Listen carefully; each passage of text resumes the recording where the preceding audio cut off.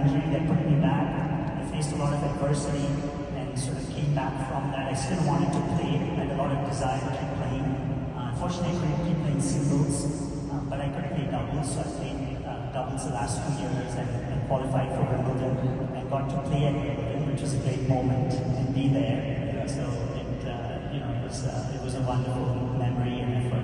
And now, after all these years, here you are, raised in Minnesota. Yep, I met my wife in college, so she's a Minnesotan born here, and that's what we say about her.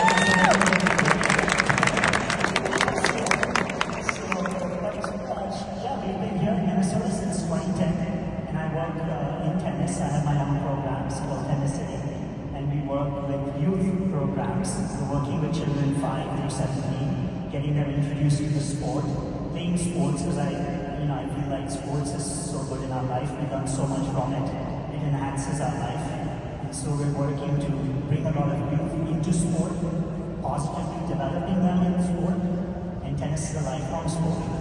And then also developing players to higher levels.